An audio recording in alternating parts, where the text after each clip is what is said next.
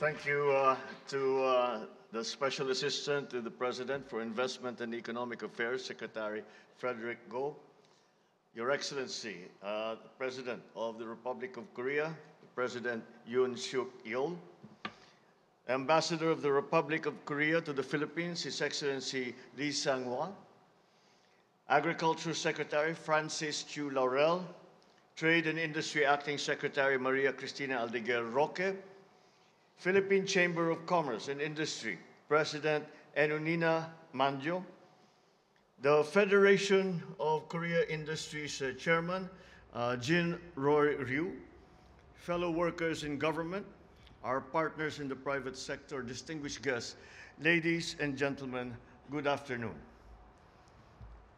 I shall attempt a greeting in Korean. Yor Rubun Anyong Hashim Nika.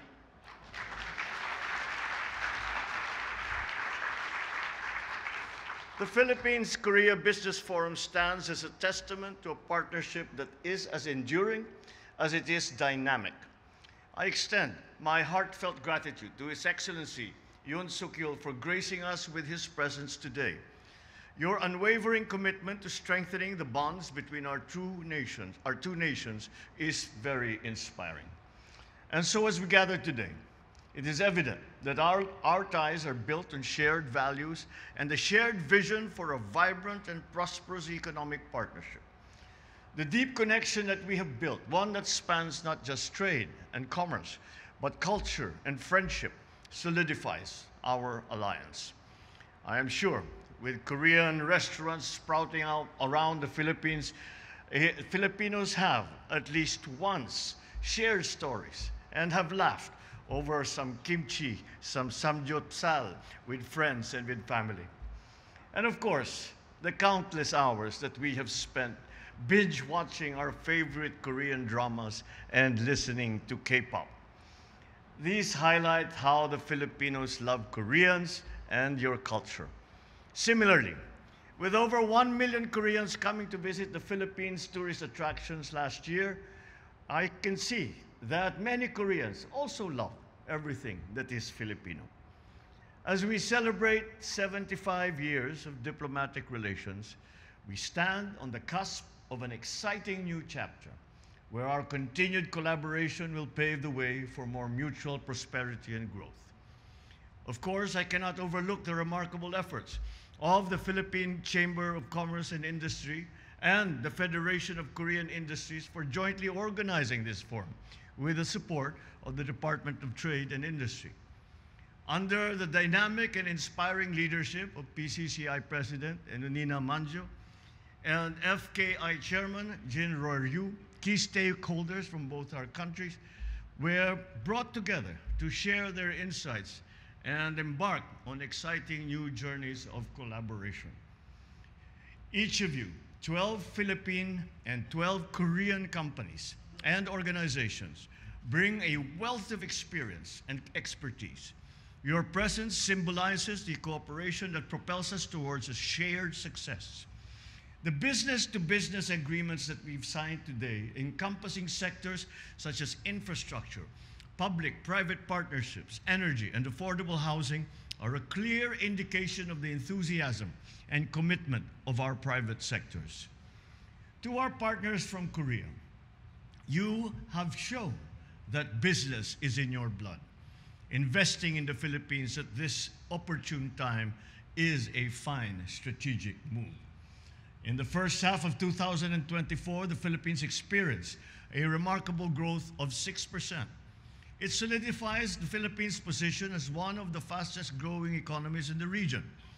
Foreign direct investment also remains strong with net inflows of almost $9 billion last year. These achievements reflect our success in implementing business-friendly reforms. We are dismantling bureaucratic barriers, lowering the cost of doing business, and enhancing our global competitiveness.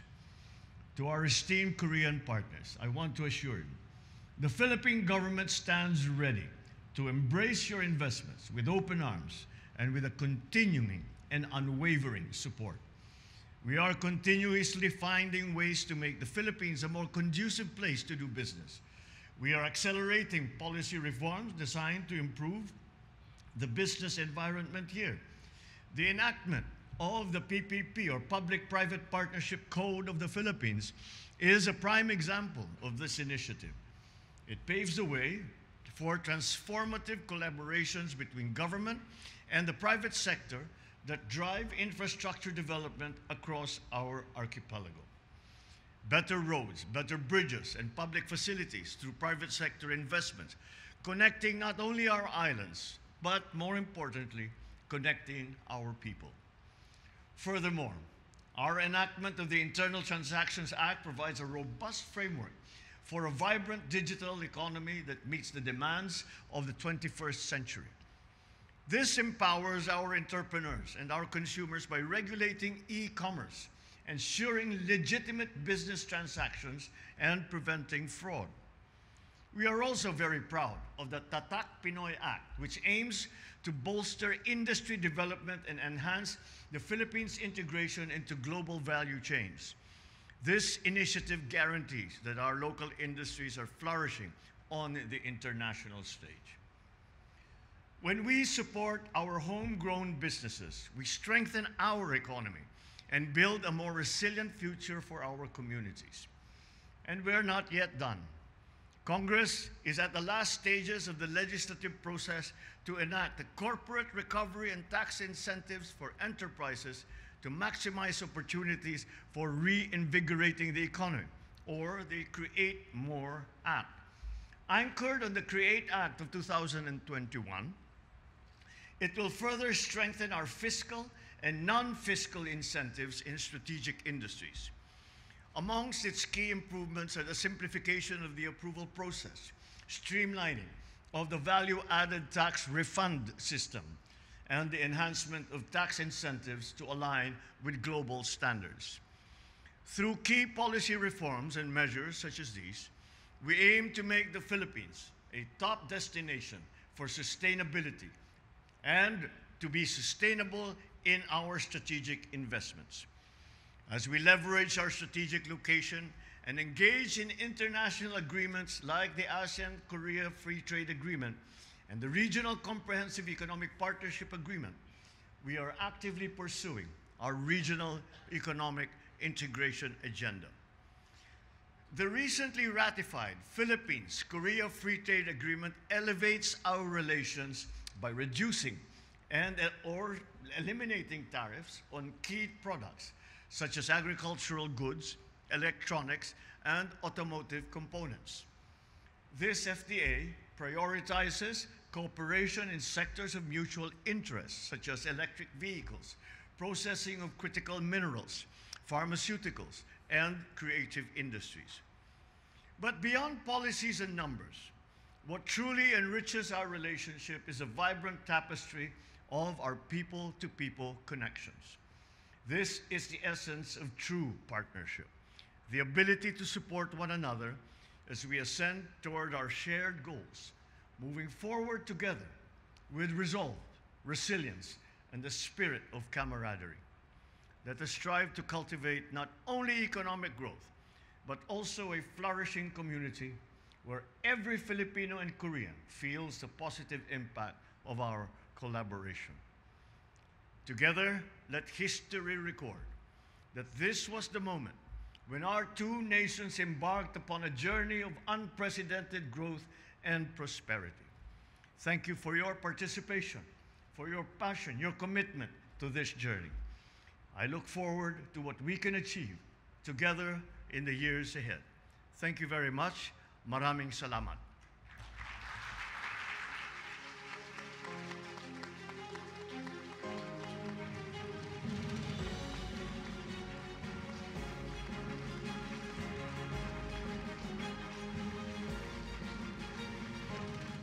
감사합니다, 대통령님.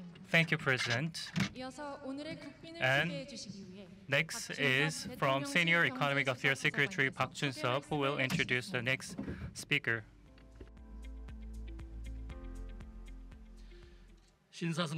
Ladies and gentlemen, as a Senior Economic Affairs Secretary, it's my great honor to introduce the President of the Republic of Korea, Yoon.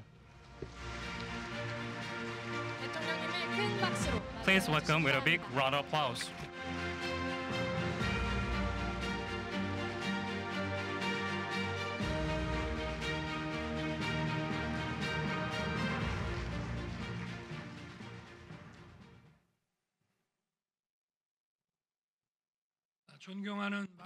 Honorable Your Excellency President Marcos Jr. of the Republic of Philippines, my fellow business leaders of the two nations, Asia and Pacific region has been connected through the gated city Manila called the Pearl of the East, and I'm delighted to have today's Korea-Philippines Business Forum here today.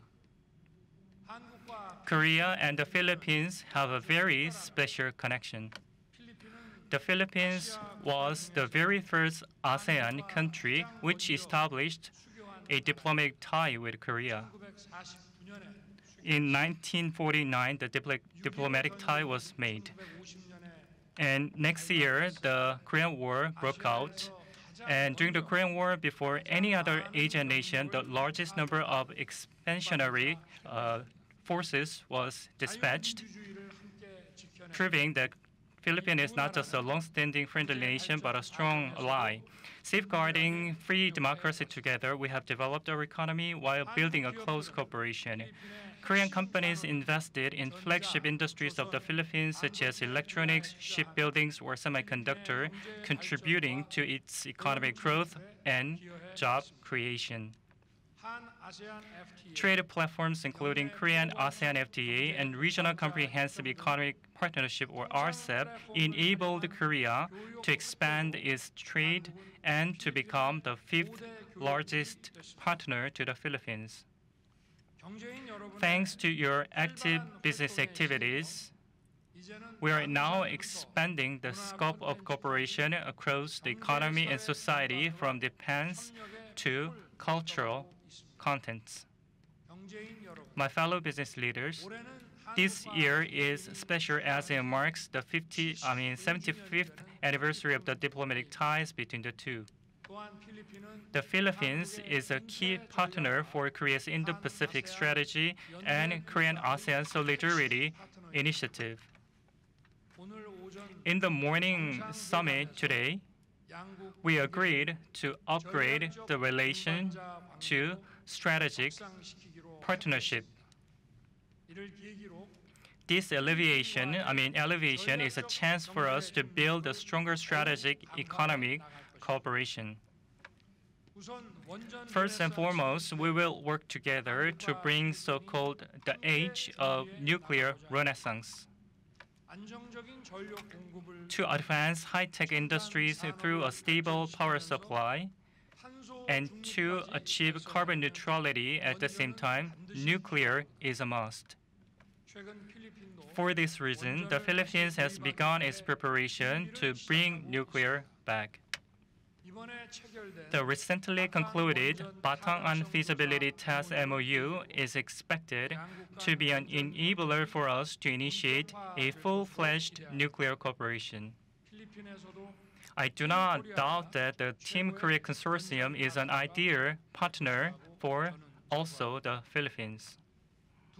Second, the bilateral infrastructure cooperation is already vibrant, yet has ample potential to grow more. The Philippines has been implementing large infrastructure projects such as Build Back More or BBM.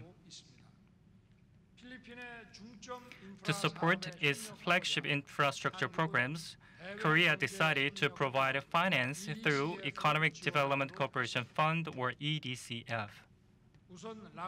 First, the fund will finance 900 billion for Laguna Lakeshore Road Network and over 1 billion for PG and Ocean Bridge projects.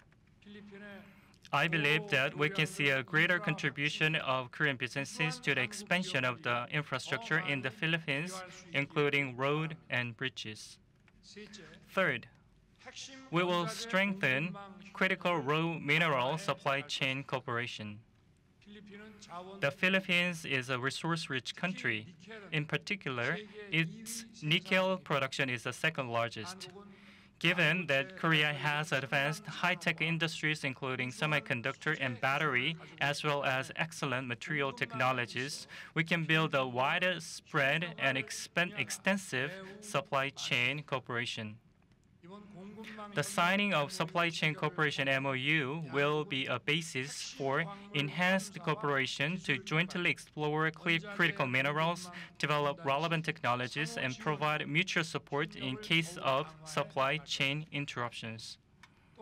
Also, for the implementation of IPAF supply chain agreement, the Crisis Response Network, or CRN, was formed, and Korea was appointed as the first chair of the body.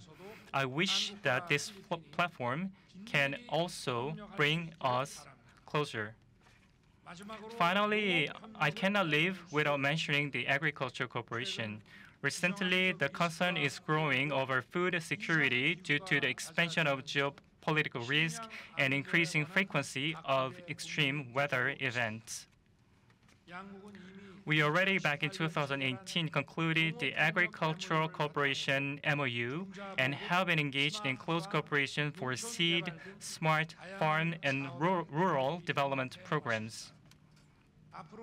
Going forward, a larger cooperation will be made to boost productivity in the field of pesticide, fertilizers, and agriculture machinery.